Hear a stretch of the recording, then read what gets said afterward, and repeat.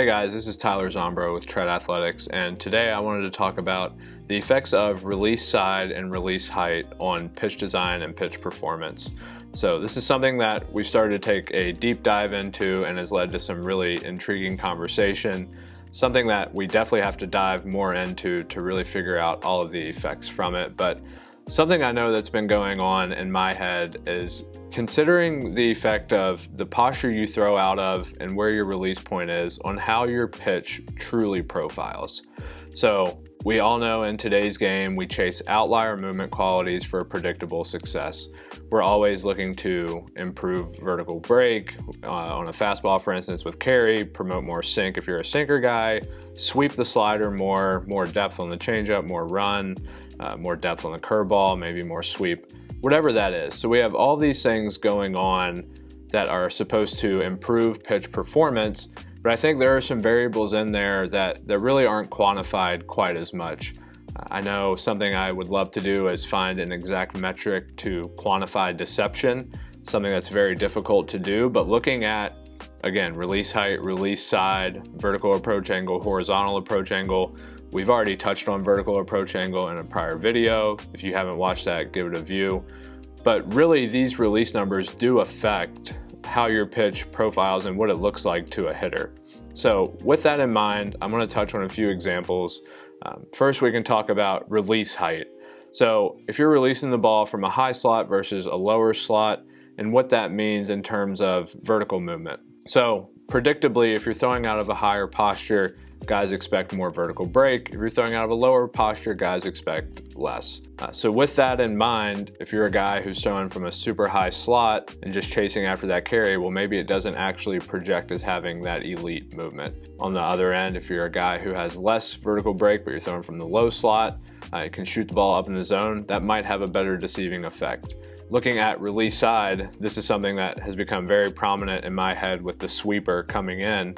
I think about a lot of guys who are throwing out of higher slots from the left side of the rubber, for instance, being a right-hander. And if they were to throw a sweeper in the zone at -15 to -20 horizontal break, what is the actual horizontal approach angle of that pitch? That's something that's been going through my mind because I think essentially that pitch flattens out in order to have it in the zone. And in doing that, I then contrast it by saying, what if you're a guy that's throwing from the right side of the rubber with a little less horizontal break? Is that pitch more deceiving because it has a steeper horizontal approach angle? There's just a lot of variables there that need to go into consideration because so many people are going to cheat to get to these certain pitch metrics, but they might not play how we think they do in a vacuum. So looking at release height and release side, again, certain ways to quantify deception, something that we can take a deeper look at because again, I think the horizontal approach angle and vertical approach angle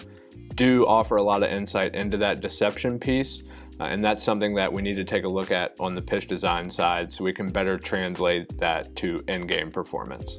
A good example of the difference in how the ball moves and how it appeals to the eye is looking at release height with gyro sliders. So a lot of guys who do have elite vertical break, having that really good carry on their fastball, oftentimes it's hard for them to get down to a gyro slider just because of how much backspin they're used to inducing on the ball.